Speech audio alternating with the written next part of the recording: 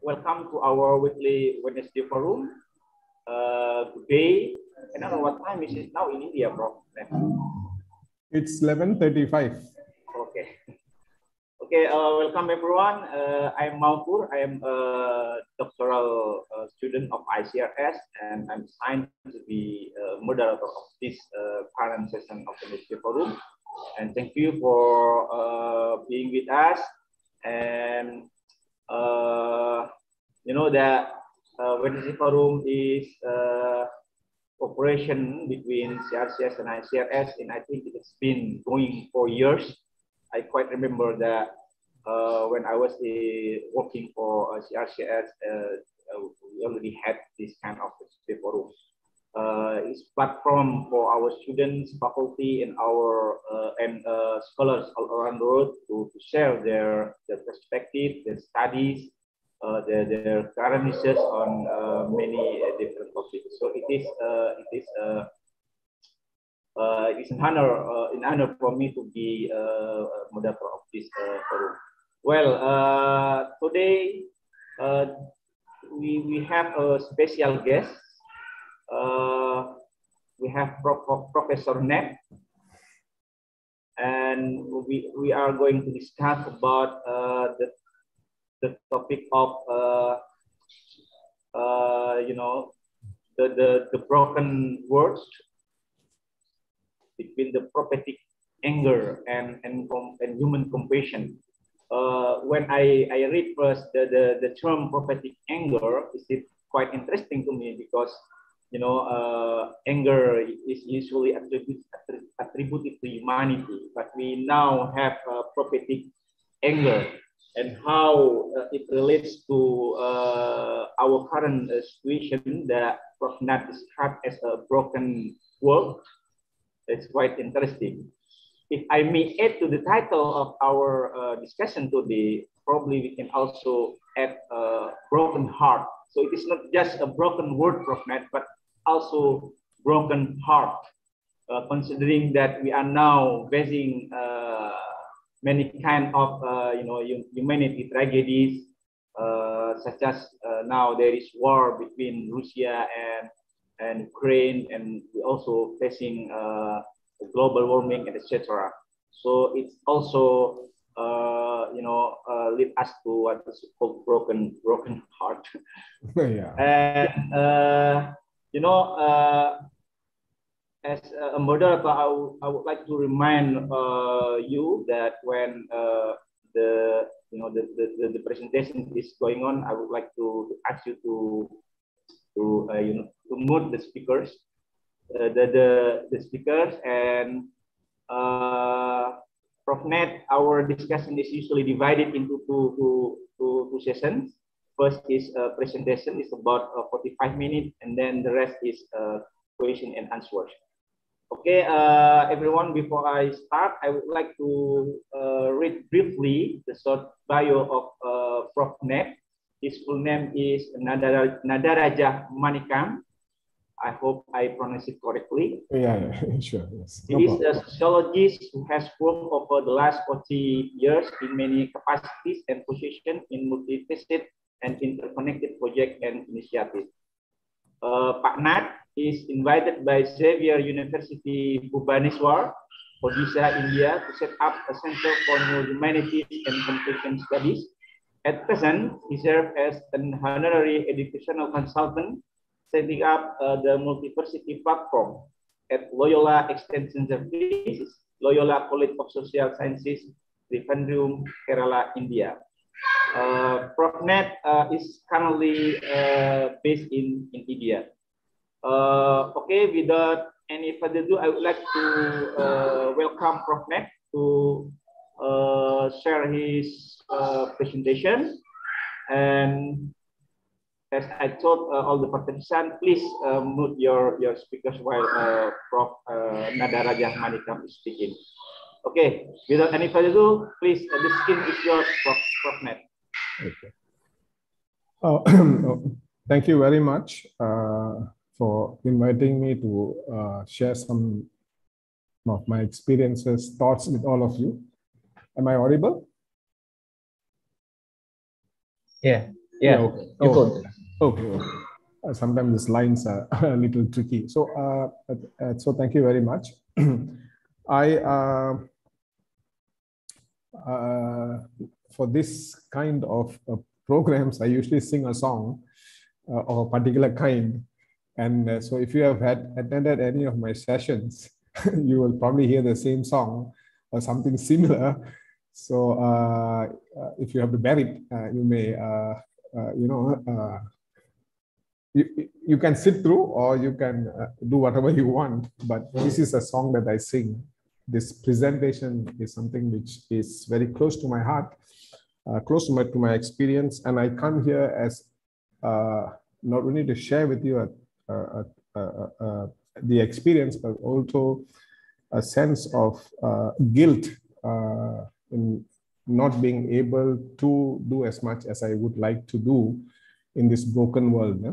So I also come as a person who is part of a system that has given us or put us in a way to contribute consciously, unconsciously to create a situation which is difficult for us and for many people who live in this world. So let me start by sharing some thoughts I have. I have 3 sections. I hope I can cover it within 40 minutes, but I hope that some are covered during the question and answer session. So the first part is basically to look at the state of the world. And in that, I want to just share this idea that what is the foundation we are standing on as people who are in academics, in social activities, and some of these things that we are doing as part of a ground. And I would like to see myself as been working with universities, civil society organizations, research, and things like that, that kind of thing. So if you look at the world in that context, we have, over the years, we have many universities. The last count that I checked is about 30 to 40,000 universities globally, producing, again, hundreds and thousands of programs, small, big programs for students who becomes the generation, producing generations of people, young people to serve the industry, to serve society, who become part of our managers and our leaders. These are people who pass through some university, this institution that we have created. We produce so many research papers, monographs, and things like that, looking at the world, presenting solutions. And some of us are actually solutionists. We're just producing, research and solutions. We have so many of this, and there are journals and journals, publishing these things. We have committees, technical committees, all kinds of think tanks, also managing this process or supporting this process.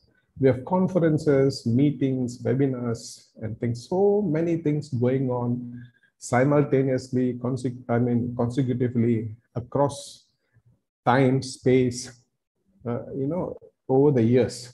So that's the kind of foundation we are staying. With so much of work going on,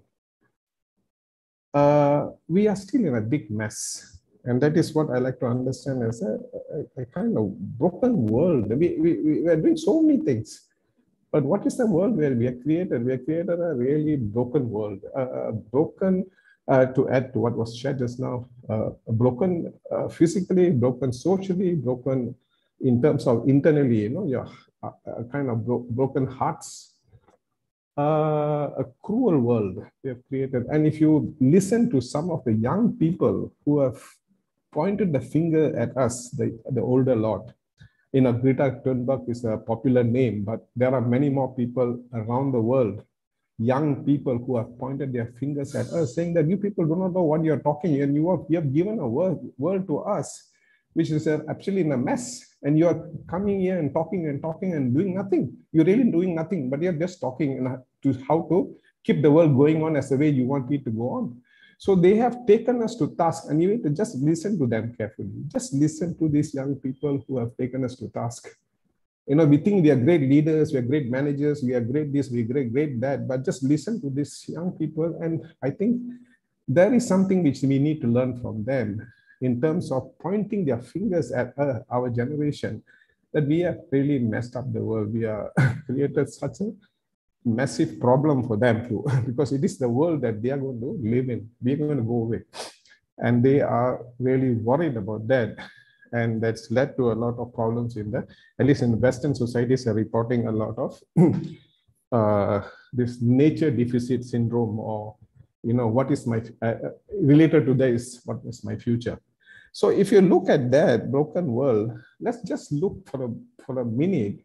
Let's just, you know,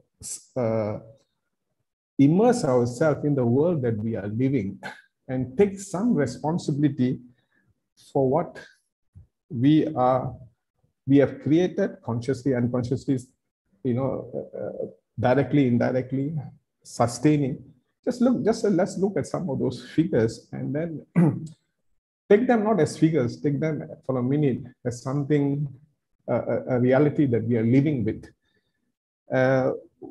I like to share these two things usually when there are a lot of other things. One thing is this: if you look at the global footprint, the world overshoot, Earth overshoot day, which means the resources that we are using. There's a whole idea of global footprint. Let's not get into the technicalities. But if we are given so much of biological resources by Earth, we have consumed that resources for 2021. By July end, we had consumed the thing that was budgeted for us for that year, 2021. Not, this is 2022. It's not going to be very different. So by July, we have consumed whatever we are supposed to consume. And from July, we have been living off the future, which means as people, we have been living on our children and their grandchildren's resources. I think, you know, the important thing is to remember that we are in this world and we are stuck in a system that does this, and we have to take it upon ourselves. We are responsible for it. We are living in a world where we are consuming what is not ours. And we talk so much in the house about, you know, budgeting, about this and that and all those things, but we are on a global scale, on a scale being an earthling, a person down to earth, we have consumed. That is the situation that we have created for ourselves in the system we are living. And so when the young people are pointing their finger at us, we better pay attention to them. The other is this, there is a 9 planetary boundaries, you know, which is put up by the Stockholm Resilience Center, 9 boundaries which are critical for sustaining Earth, as it were. And we have broken 4, and we are continuing in the wrong direction in terms of possibly breaking other boundaries, which means that we are in climate change is the biggest one, no? That is now we are experiencing the response of what's happening to our environment, our ecology is coming back to us. Nature doesn't need any support. If we get this feeling that, oh, we have to, you know, somehow protect nature and do something about this nature system, nature will reorganize itself, no issues. If we don't take care, it is our own demise, this whole humanity, and with it, other species. So the reason we need to protect the eco-regions is because we need to protect ourselves, and nature doesn't need our defense. I don't think we should start from a person that we have to protect nature, because many people do that. They think they want to protect nature. Nature doesn't need any protection. So in a sense, we have in the limits, in the Earth limit, ecological sense, we have really messed it up. And mind you, I'm asking you to keep yourself on the foundation we are in. So many universities, so many courses, environmental programs, social programs, we are on that ground and we are doing this. Now, in addition to that, there are some really very, very troubling figures that really troubles me also very much. This is some figures that I will share with you, but I would like you to think about these figures or feel these figures in the context of, your own day-to-day life. Right? Every day, we have about 150, these are from different organizations working on this area, so I'm not naming them. If you want, we can look at that later.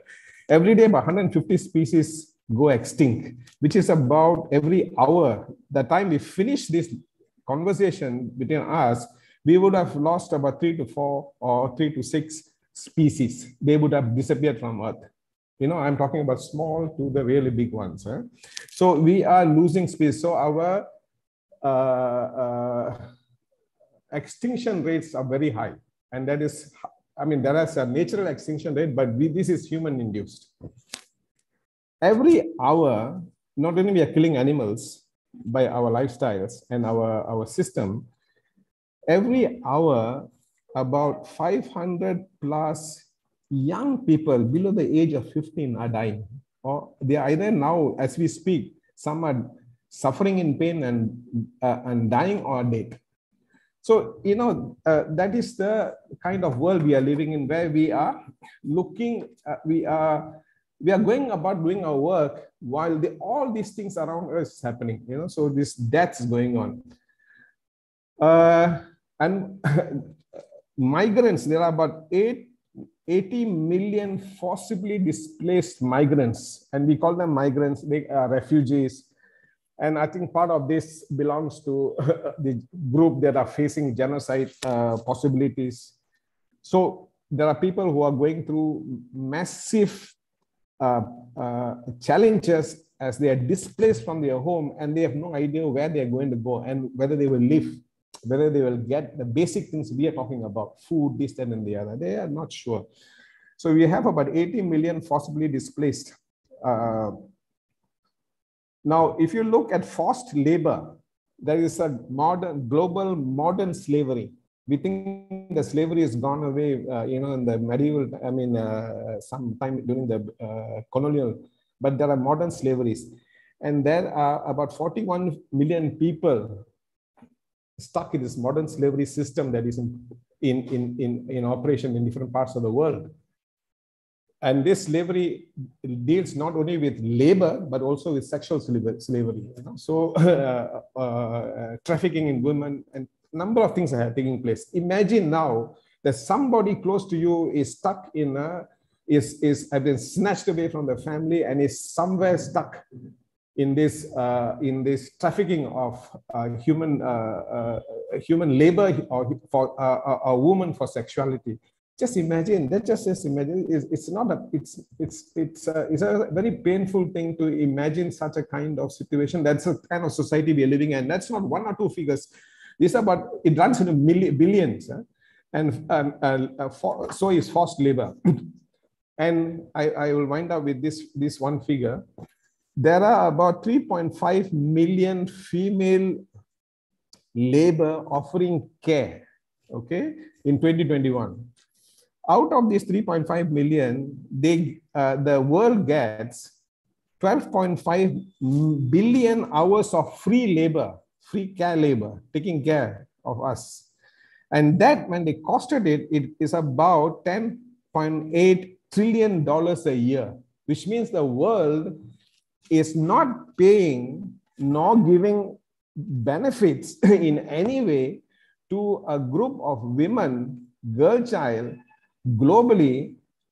And if you look at the figures of what's happening to women, what's your women, girl child, I just now told you about forced labor. A large number of them are stuck there, forced to offer care in many terms. This care, idea of care is also, when you're talking about compassion, you please keep in mind that this is sometimes seen as compassion, this, that, and the other, but look at the kind of cruelty we force on to women and girl child.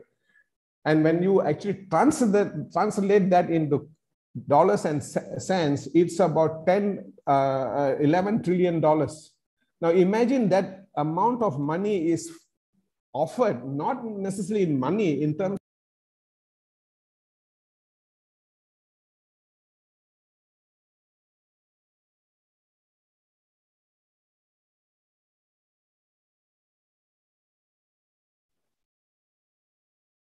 Excuse me, Prof. Net. I think your speaker is mute.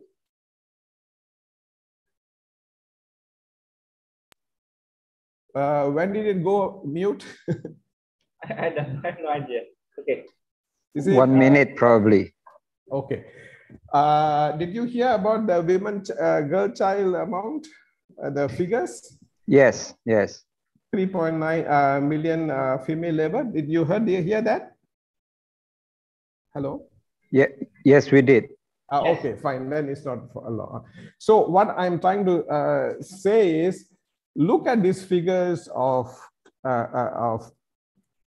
global footprint, the world overshoot they imagine, look at the planetary boundary breaking habit we have, look at the number of child, a young person who will die before we finish this program, look at, feel the species that will disappear before we finish this program. You just take a few minutes, a few seconds, just think about that. That is the world that we are living in, and that's the broken world that we are living in. That's a broken, cruel world we are living in.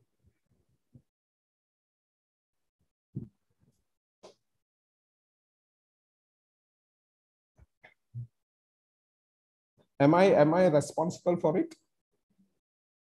Are you responsible for it? I think you just think about it. Just think about, why do these young people get together and tell us that you managers and you leaders, you have really messed up our future. You are not only messed up the world, you are talking nonsense and you're messing up the future.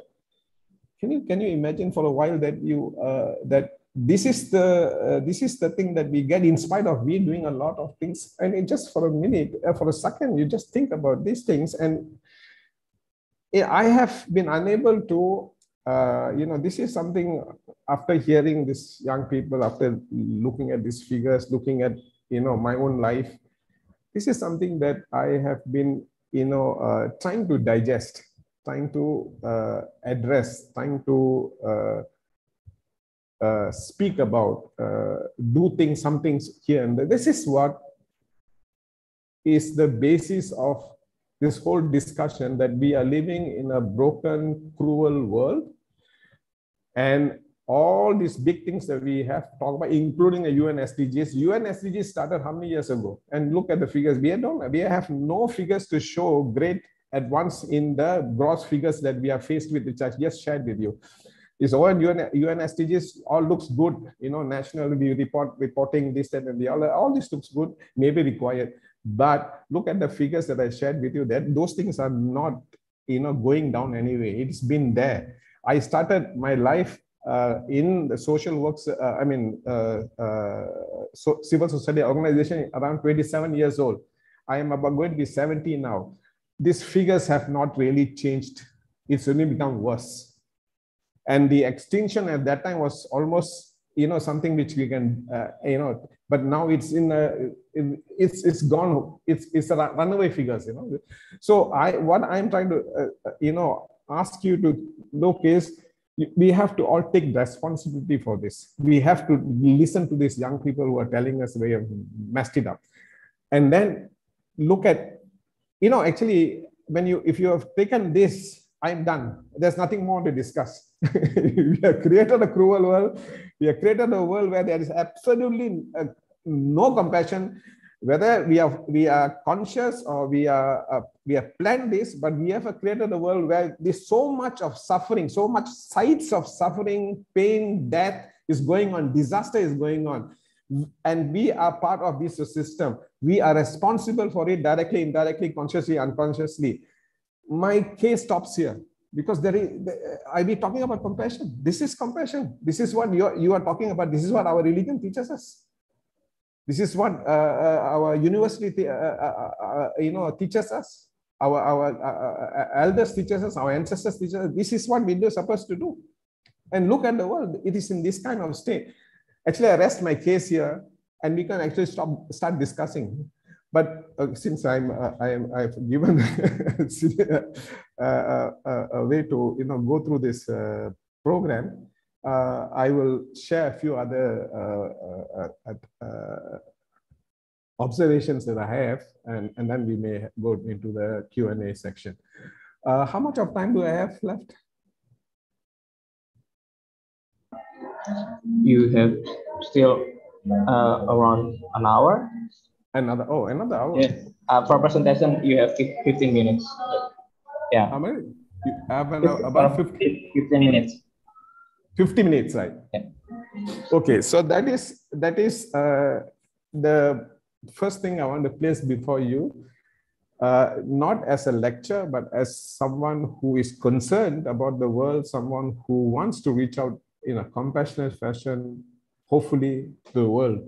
This is the world that we have created by our own actions, consciously, unconsciously, planned or unplanned. That doesn't really matter. We are in a system, stuck in a system. Now, how did we come here?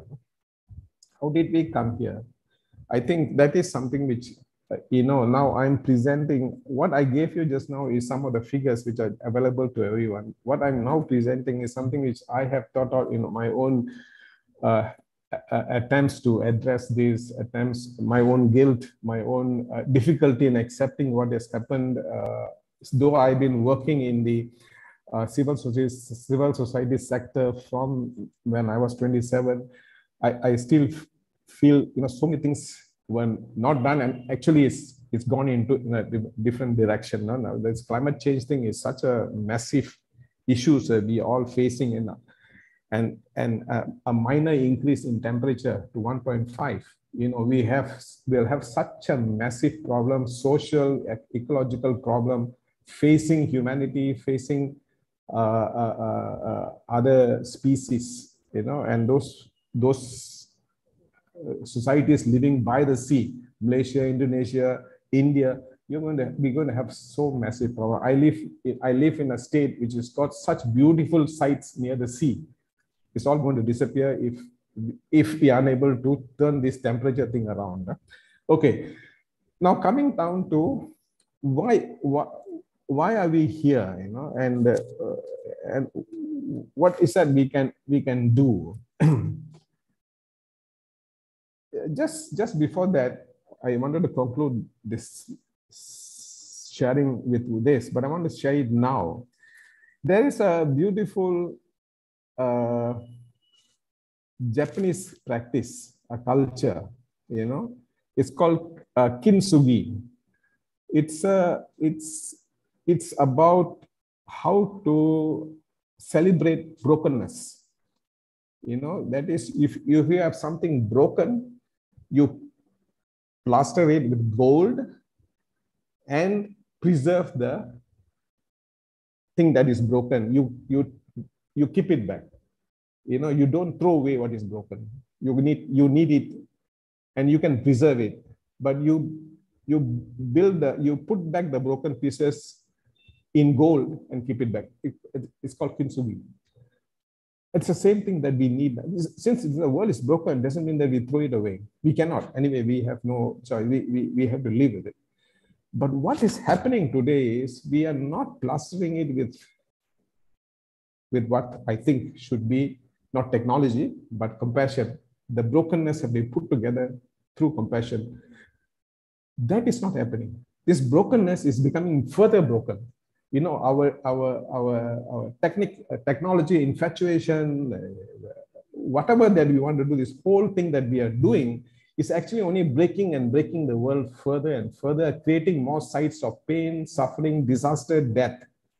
We are not putting this brokenness of the world together and celebrating our own stupidity for breaking the world and putting it back in a way in which we bring back the old ways. Old ways doesn't mean I'm talking about going back to but ways in which we can keep the world safer, more compassionate, more humane, more ecologically sound. So the point that I'm trying to make is somewhere along the line, we have created a system where this brokenness is further broken into many sides of pain and suffering and death. Now, what is this that is creating this more and more brokenness of the world? That is what I have been examining. And one of the things is, there is, one of the very powerful ancient way of thinking and very, very required way of thinking is the idea of totality, idea of thinking of interconnectedness and interdependence of the world, of everything that we are surrounded by, everything. So that is this whole idea of a totality, which has this structured interdependence and interconnectedness. Now that we have lost, that cosmological kind of thinking, that totality thinking, that, structured mindfulness way of thinking, that we have lost, and we have fragmented the world, under this whole modern university system that brought in at a particular time the whole idea of disciplinarity. Disciplines actually broke nature into many compartments, into departments, into faculties. And, this disciplinary university creating disciplines, sustained by disciplines, creating disciplinary modes of thinking, has fragmented the world tremendously. We don't see the world in totality. We don't see even the connection between art and science, because we have become so fragmented in our mind and in our production of knowledge. If you go and do a PhD in sociology, they will ask you, how is this sociological? If you only just add a little bit of arts and science and philosophy, they will ask you a number of questions. This is not sociological. We have to be sociological, or we have to be political, whatever it is, economic. So this whole ancient way of thinking, which is so critical for us to be able to conceive of a society of nature in a particular interconnected, interdependent way, we have broken this, and the central institution and approach to that is this whole disciplinarity and university. I think it was required at a particular time. The use for university and disciplinarity is over. I think we need to get out of it. Are we ready to get out of it? I do not know. I don't think that it is so easy to do that, and many people here itself would resist a notion like that. But people are not even in university, they began to understand the serious problems of disciplinarity, and so they started thinking about, oh, we are an interdisciplinary center. They knew the problem of this, breaking doesn't help. So we have to bring back knowledge. We have to bring back the different practices. So they started talking about, oh, we are an interdisciplinary center. We are an interdisciplinary faculty. We have an interdisciplinary institute. So all this discussion from disciplinarity to multidisciplinarity to interdisciplinarity is an evidence that there was a problem in the way in which produced knowledge, which was absolutely scarred by the fact that we broke nature and did not see the interconnectedness of the world, and to produce knowledge from that interconnectedness, in that totality of what nature is, to absorb the gray in the area. We don't want A, not A. This logical thinking, A, not A, and then forgetting about the gray, which we have to also theorize, we forgot. So materialism, no spirituality. These two are two different things. So many things came into being because of this disciplinary way of thinking, this logical way of thinking, this university framework that has put us in a particular direction. That is one problem that I think universities are major culprits to what the world is today, because they are the one who are producing. I'm not talking about the young people who are produced generation after generation. It is a university and a framework that is producing these generations of people who are going out and doing a work, looking after themselves. But what they are doing is, every year there are about 10 trillion tons of poisons, environmental toxins pumped into the environment. It's about 11 trillion tons. Every year it's, and where do these trillion tons come from? From the industries around the world. 11 trillion tons of environmental poison. And don't forget, some of this poison are the poison that is in the air, which has weakened our immunity and has weakened our breathing system, which has been one of the very important cause in many people dying, because they cannot deal with a system which is already compromised. They cannot deal with a body which is where the immunity is compromised. So we have 11 trillion tons of poison pumped into the environment, land, air, water. Where do you think this comes from? This comes from all the industries we have created around the world. Great achievement. We report annual reports. These industries are the ones that are pumping the poisons. And who do you think is working in these industries? The graduates we produce in the different universities across the world. We send to people different places, oh, learn this industry, that industry, you know. And these industries are creating generations of workers, feeding the labor force, feeding the industries, and these industries are producing this much of poison into the environment, which is hurting us. So who is responsible for this? Why shouldn't we take the universities to task for creating this kind of situation? We won't.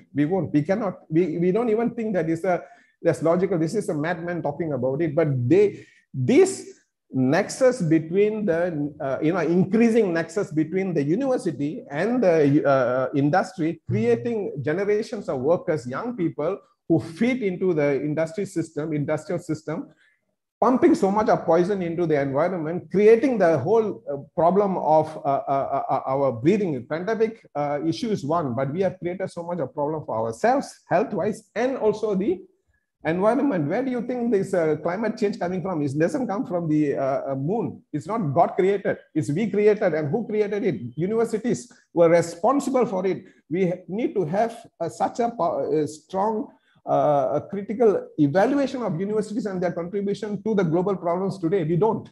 We only look at some industries, some this, some that, but the industries are working very closely with the universities. I think universities have to be taken to task across the board. And some of the political problems of the third world in the 60s and 70s came out from the universities in the West. If you look at even the problem in Indonesia, the murder, the killing of so many communists, many of these things comes out from economists who came out from certain universities in the West into the third world. So universities have been responsible for many difficulties we are faced with. So this is not about any particular university. This is about a system we are living in, and we have outgrown the need for university or university frameworks, outgrown the need for disciplinarity. We have to go into multidisciplinarity, or now what they are talking about is transdisciplinarity. So we have to move these modes of production of knowledge and get out of this disciplinary mode that you have to be this and this and this, fragmenting our ideas of the world, fragmenting our self, our body, biological self and the spirit. We have so much destroyed the connection between what is us and what is our spirit. So I think that's the first major thing that I want to submit to you, that there is this university, industry, occupational infrastructure, occupational edifice, this nexus, we have to change over the years. Of course, it cannot be done. And we have to rethink the university. We have to rethink the way in which we are encouraging production of knowledge. You know, knowledge has to become public, and it has to reflect beyond the disciplinarity purity, because that is not going to help us. That is not at all going to help us. We need the unity of a diverse way of producing knowledge. And that, I think, something which I like to share with you. The second is about this growth model in economy. I don't want to go into, maybe you all have heard of this GNP focus, you know, this madness, this seduction by the idea of growth. Even UN SDG is so much about growth. To address our poverty, we have to grow and grow and grow. And if you look at the figures, you're not going to achieve even some prediction is you need about 200 years before that kind of growth to take care of the global poor.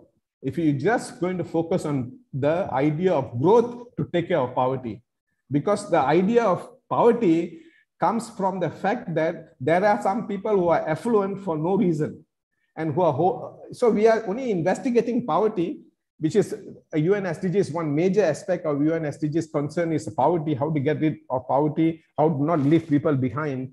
But in the same breath, they don't want to investigate affluence.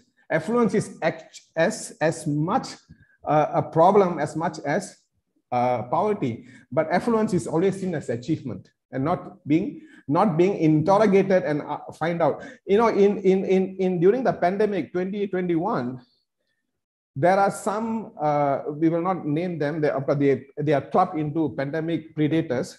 They were making $1.3 billion per day in 2021 during the peak of the pandemic. What do you think this is? This is compassion? This is not. It's not about compassion. This is absolute cruelty. This is absolute madness. When you have $1.3 billion being made per day during the peak of the pandemic, and we are talking about poverty. Why don't we talk about affluence? Because we dare not talk. It's the same thing. We don't want to. We are talking about peace, but we don't want to talk about those people who are making money out of peace. So in the same country, we'll talk about peace in one side, will be the highest seller of weapons on the other side. I mean, how do you understand this? When you have somebody who's talking about peace and peace and peace, and then selling weapons, the highest sellers of weapons. Okay, I mean, you can go and look at the figures yourself, and a certain group of countries will keep coming up and up again. Now that brings me to the most important cause of this problem, that where we are, the kind of world we have received, the world we are living in, the world we are responsible for. Each one of us here are responsible for. Directly, indirectly, planned, unplanned, that's another matter. We are responsible for, in order that our younger people, you know, we can answer them. We can even see them on their face, to see them in their eyes. Now, how do we? The most critical thing is this whole idea of a moral and spiritual crisis. That is the most critical thing that we are faced with. We are in the midst of a very deep moral and spiritual crisis. And that is the reason why this knowledge is not helping us. Technology is not helping us. 40,000 institutions are not helping us. Growth, we have too much of growth. In fact, the growth we have is enough to help us, you know, supply food to the needy. Go and look at the World Food Program. They are asking the rich, they're begging from the rich, super rich, just give us 5% of your earnings and we will take care of all the hungry people in the world. It's such an immoral thing, you know, that they are asking 5% of their earning of this super rich people to take care of the people who are dying of hunger, starving. And so if you look at the World Food Program, you will see another side of the story of this affluence, not you know, this pathology of affluence, as much as you talk about poverty. So I think this whole idea of peace, talking peace, and then selling weapons, people making money out of the pandemic, you know, all these things, when you add up all these things, including us, we talk so many things, but you know, there are small things we can do, but we don't want to get there. If you look at yes? one more minute. Okay, I will stop here and we can talk about that later. So we have something, the point is we are in a deep moral and spiritual crisis. And I think if we do not address this moral and spiritual crisis, we are not going to, you know, reach out to that state of being compassionate to take care of this broken world, to put it by the kintsugi, the compassion-patched brokenness of our world. So I think that is with which with that I will stop, and maybe in the discussion I could share a little bit more, but I will stop here.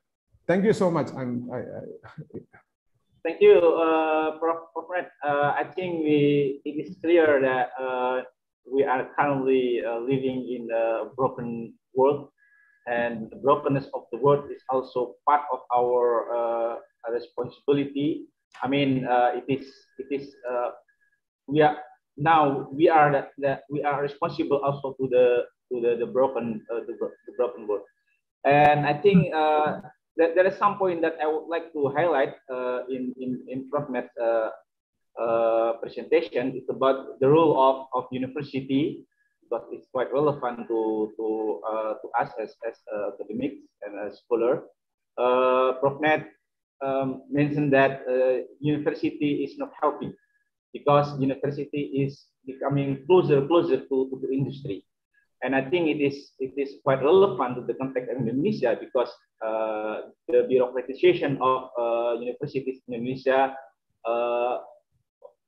want to keep more workers than people who are compassionate, aware of their social responsibility, for example. And just one example is that several months ago, there are one student in my university. It is so unfortunate that who killed suicide, Prophet. So it is so heartbreaking for us as a lecturer, as a university. But my question is whether this also whether the university is a part of this tragic event. And also something interesting in Prophet presentation is that when Prophet says that we always talking about peace, but we are neglecting those who are making profit of the peace. I think it is a quite interesting statement, and how we deal with this. So it will be a very interesting topic of discussion. Well, I think it's now a question and answer. I would like to invite everyone in this room to raise his or her hands to directly share her. Yes, Prophet. Just one thing, that this Q&A, let it be a collective one. Of course, I can answer certain things, but if there are some with me, you could also help answering the questions or raising other questions. Okay. So thank you. So you prefer we collect the question first, and then we'll go to you for response? No, I think you can have a discussion, more of a conversation. Then I think that would be better if you have a conversation, but people need to keep it brief and not. Okay. Okay. Well, not Prof. Okay. Is there anyone? I will open. I want to open for participant or three to start the discussion. Pak Roy Yosep is raising his hand. Who? Pak Roy Yosep. Oh, Roy Yosep. Okay. Please, Roy Yosep. Don't forget to mention where you're from. Yeah. Okay. Thank you. Can you hear me? Okay. Clearly. Okay. Thank you so much, Professor Nataraja. I'm very happy to hear. I'm actually from Kerala. At present, I am doing PhD at ICRS in Indonesia, in Yogyakarta. So very happy to listen to you, sir. You said the world is a fragmented, broken world, and universities are producing knowledge based on fragmented knowledge system, and there is a real difficulty to solve this problem because we are in such a situation. But at the end of the talk, you mentioned that there is a moral and spiritual crisis. Is my humble observation. Is it possible to make gap between this brokenness between different fragments through moral and spiritual enlightenment, or moral and spiritual enlightenment will help us to solve this problem in a better way. This is what I would like to hear from you, sir. Thank you so much.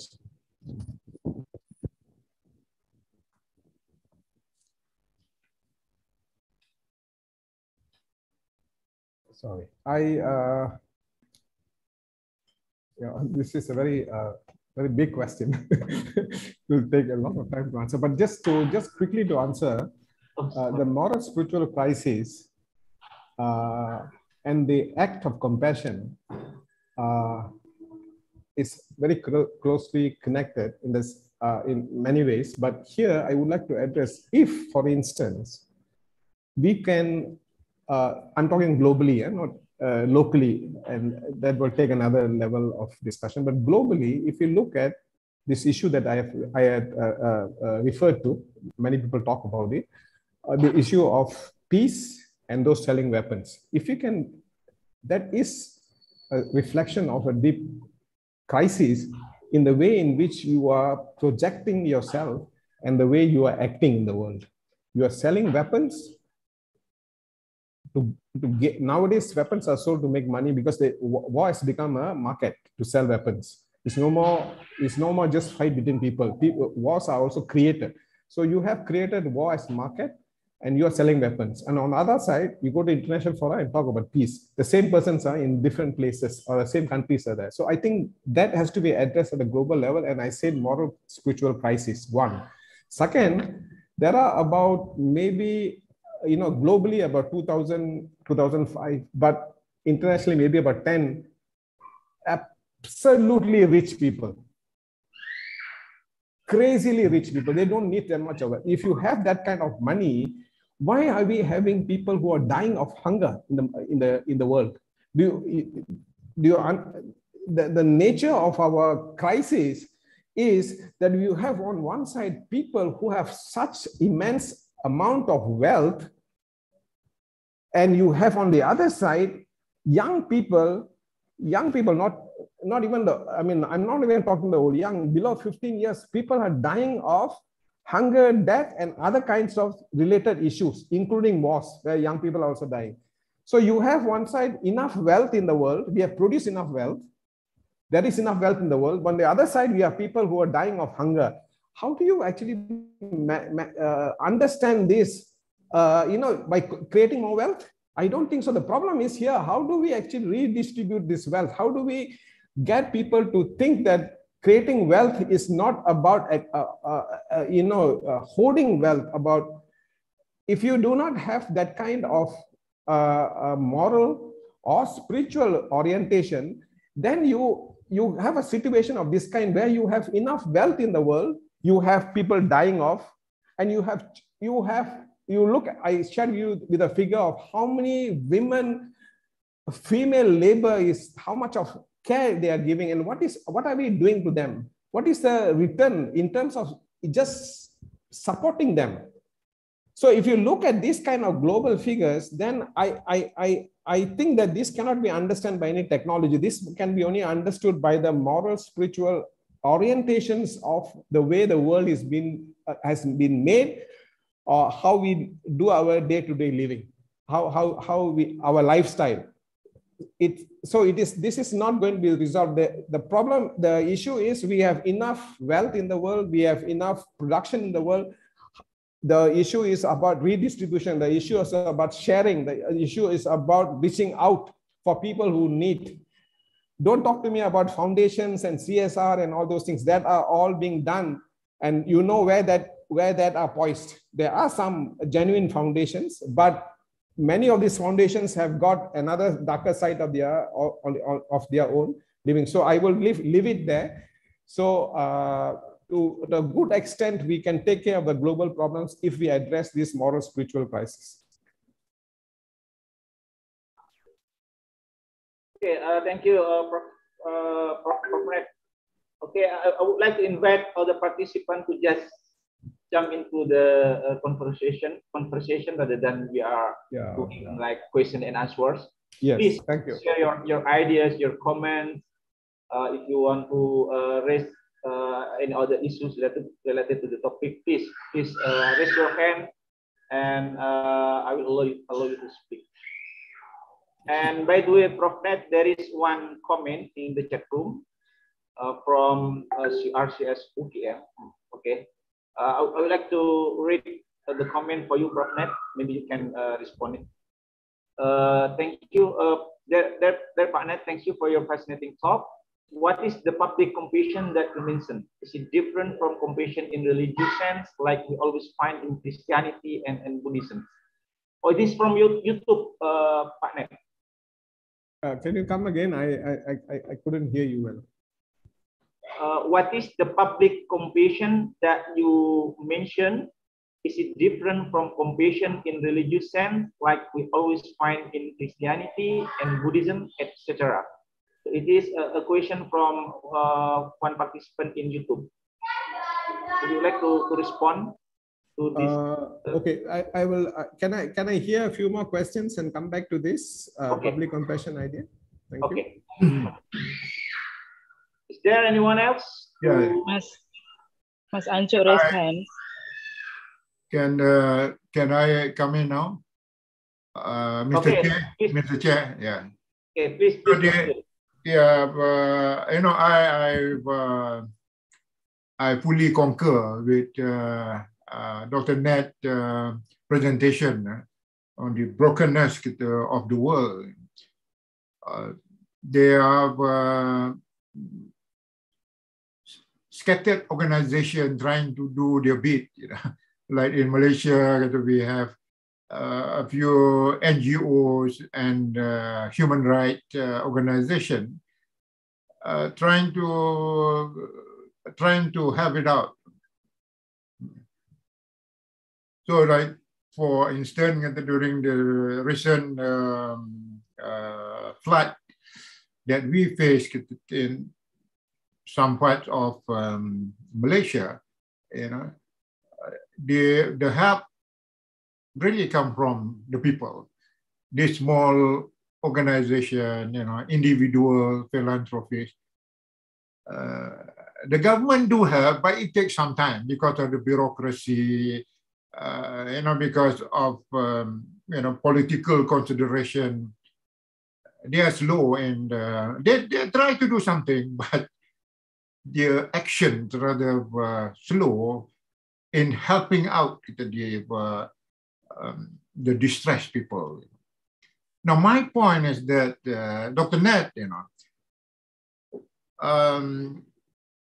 we have no quarrel with what you have shared with us. You know, we are equally saddened with this brokenness of the world. And you also put some blame to the universities for not being able to take the lead in coming up with a solution to have solved this problem. So my direct question to you, Dr. Net, my apology, you know, if it is too hard. What is the suggested solution that you have in mind? You know, everything seems to be wrong. Yes, we know, we are part of it. You know, what we want to do, we don't have enough fund, and it's been done in a very ad hoc manner. But we cannot rely on UN, you know. So it is more of a lot of discussion, but they are not reaching out. When you know, we can see it, you know, I don't want to delve into it, you know. If you are talking about global response, you know, what should we do? What is your suggestion? What is your modus operandi for us to quickly come up and step up in solving this brokenness before it hell break loose? Thank you. Would you like to respond, Pak Net? Or we wait for another participant? There is one participant also raised his hand from Pak Samsul Marif. Mas Ancu. Please, Mas Ancu. Thank you, Mas Ipong. Yeah, I think after that we go to Pak Net. Please. Yeah, thank you, Mas Ifong. Thank you, Mas Ifong, Pak Mufor. Thank you very much, Pak Nat, Prof. Nadaraja. I think my question or my concern is related to the previous questions. But let me formulate my question this way. Since when we realize the world is broken, if we understand that today is broken, like the character or indicators that we have, since when we have that, can we do the genealogy of that? And this is also in relation to the previous one about spirituality. Don't we have spirituality things from the beginning, like very long time ago? Can we also ask the question about the spirituality, like moral foundation that being established from very long time ago? Do they succeed or where do they fail?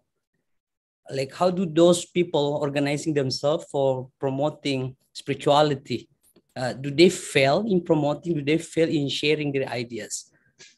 Like, so if we try to be objective, like seeing like this world is full of competitions, like who are the most, I mean, you mentioned university, but don't we have the same situation even before we have the university?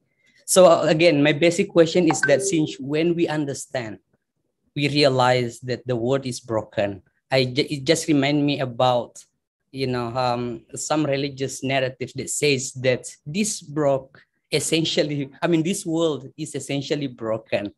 And so it is not the, you know, the place to live for, you know, for eternal life, because it is essentially broken. So if you could relate to that too, that would be great. Thank you very much, Prof. Nadaraja.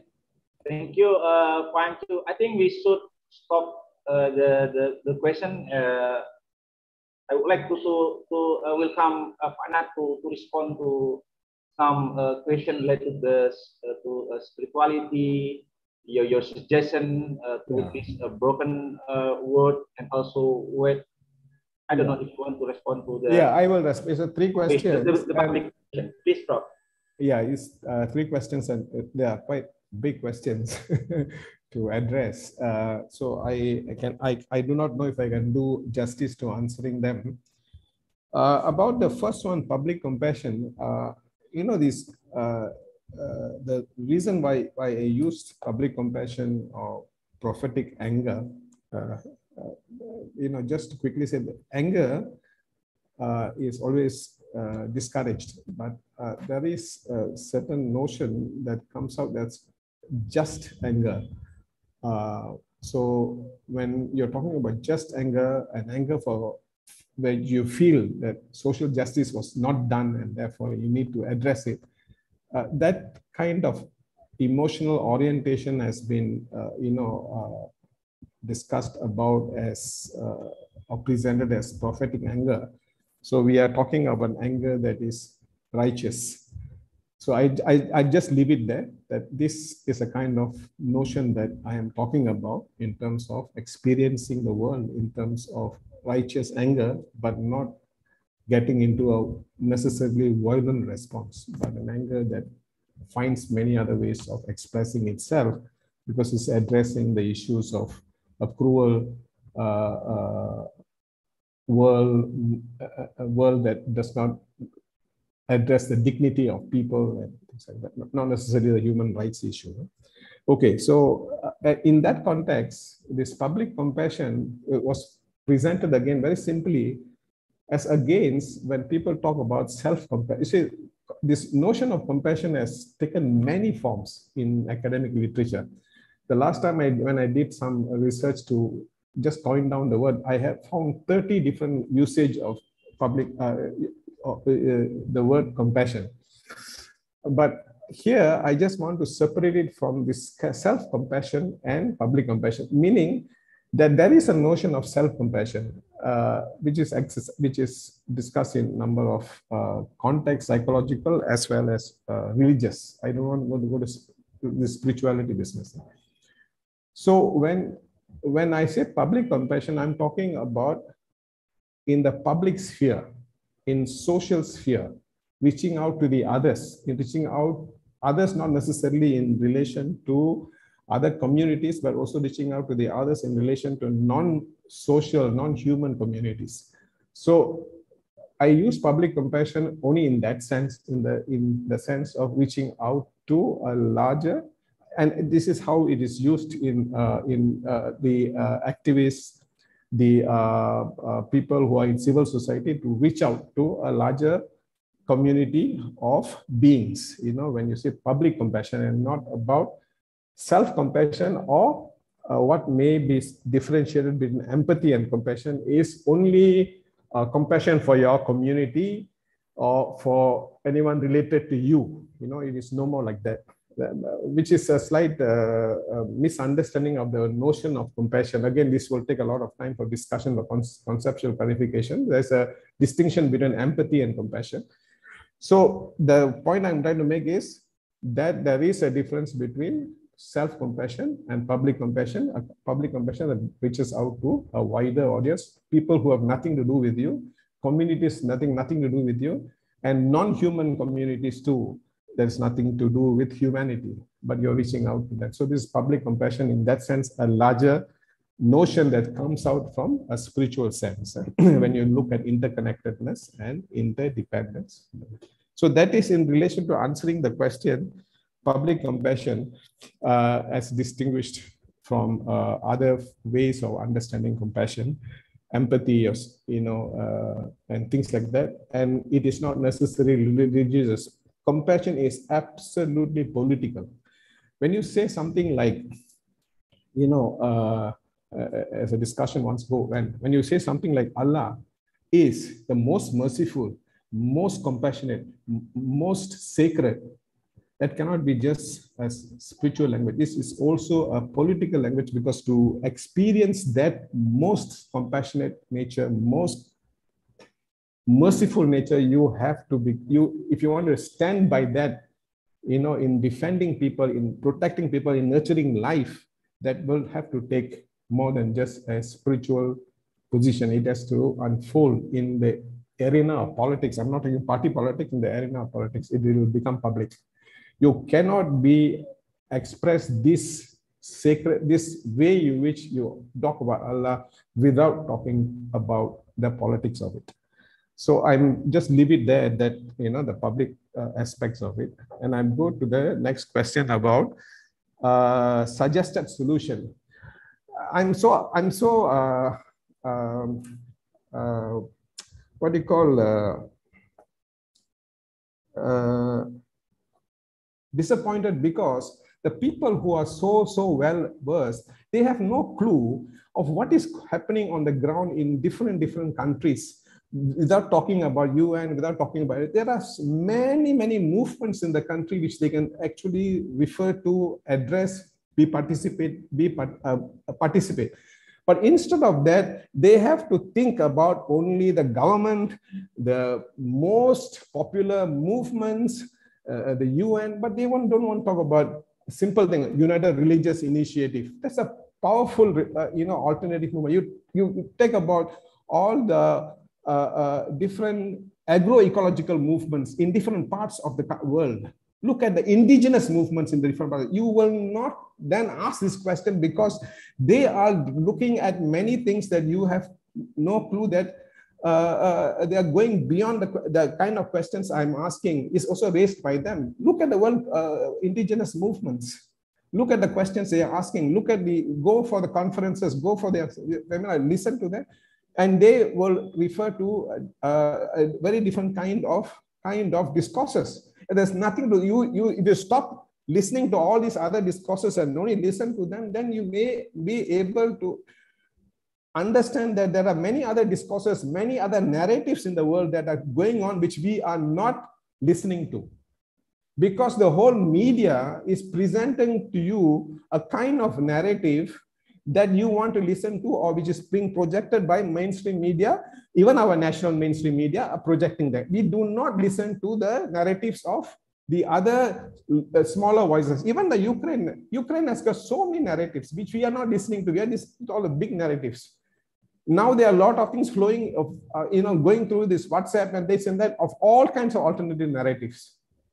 And you need to listen to them. If you don't listen to them, then you come and ask questions that are solutions. We need solutions. This is the language of the university mainstream leaders and managers. We want solutions. Solutions are already there. I don't think the problem is with the solutions. The problem is with the political support for some of the solutions which are already available with the indigenous movements, with the many other alternative movements in the world. Only thing, we have to listen to them. We have to go and look at what are these alternative movements in the world that are talking about number of things which can support a world, which can actually face this brokenness of the world with compassion. We need to do that. And not look at only our governments or look at these big things that comes to us through the main media. So I would suggest, while I'm not answering your question directly, I would like to ask you to ask questions. Stop thinking about solutions as though you are going to invent a solution, the university is going to invent the solutions, or UN is going to invent the solutions, or some big. Go and look for people who are already talking about great solutions. Go and look at YouTube. You look at some of the great teachers there. Some very good discussions on teachers. Go and look at explore other movements that are going on in the world. Just Google them or do the deep web search. Look for these organizations which are hardly referred to by global media, and stop looking at global media as a standard of understanding the narratives of the world. The narratives of the world are much more richer. And we do not have access to that because we keep listening to the same narratives from the global media. Please look at other kinds of centers of where narratives are being discussed. Progressive, humanistic, spiritual nature, what great things are being discussed, and that may have the solutions that we are looking for. We don't have to go look for, create solutions in a boardroom and say, oh, here's a solution, and here we are the solutioners for the global brokenness. So I think the whole idea of the Kitsugi is already a solution. It's a solution that brokenness can be put together, but we need to decide what is the goal we are going to use. Technology, political parties. Is that the solution we're going to put? A religion, not spirituality, put religion there and then talk about solution. No, we don't need that. We don't always need that. We need to look at, keep the windows open, but we look at the windows which are still closed, forcibly closed and not allowed to be opened, or not. We can't see through those windows because nobody wants to discuss that. You go for today, took the Ukraine problem narratives. You take the narratives, then you see all overlapping narratives, including the biolabs in Ukraine. Some other narrative is coming in, or some other problems are coming in. So you will begin to see a very different world, right from the WikiLeaks, Edward Snowden period. We are privy to only information the global media wants to tell us. But if you look at Julian Assange, look at Edward Snowden, and look at the world that they are showing you of how we are being manipulated, what kind of framework we are getting into, then we will see a very different world. Okay, I would think that you need to explore this world before thinking that we need to sit in a boardroom and create solutions. The solutions are already there. That is my very humble sharing with this little bit prophetic anger that, the alternatives are not given space. You are still talking from a mainstream university or international organization framework. That's not going to help us. Okay, that is just related to that. The third, what's your name, sir? Shamsul. Anju, sir, Anju. Anju, Prof. Okay, okay, Anju. About this issue that moral spiritual crisis, when I say this, I'm actually referring back to these 500, 600 years of a new economic system that emerged. This emergence of the new economic systems and the morality it was based on created a situation that has largely focused our attention on growth and materialism and growth. It's pushed it in that way, including our life world. It's moving in one direction. And I am not looking, I understand when you say that brokenness is how religions have referred to the world. They have always said that we live in a broken world, and so our religious duty is to get out of this religious world by doing certain things and reaching whichever transcendental reality that we are supposed to reach. Different people have different ways. Different faiths have different ways of projecting that. I understand that. And it's a very good observation, saying that religion also have talked about brokenness of the world, brokenness of the soul, and we need to mend that by living in this world in a particular way. I am not actually referring, there is a whole political economy in the process I am talking about. This political economy starts around 500-600 years ago with the development of capitalist mode of production and a particular way in which our societies have been organized, both in terms of politics, culture. So this particular movement of society has created a kind of situation in which somebody can make money in the middle of a pandemic, and while allowing a lot of people to die.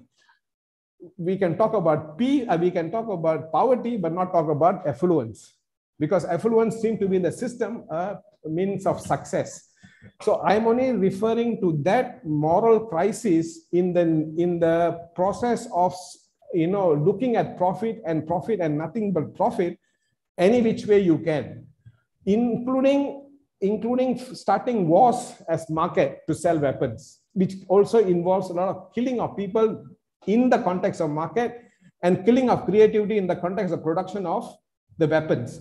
So this large world which we have created out of particular way of organizing our economy has created a kind of morality, a kind of crisis that I would say spiritual crisis, because this kind of system requires a certain way of organizing the academics. It has organized it that way to its advantage.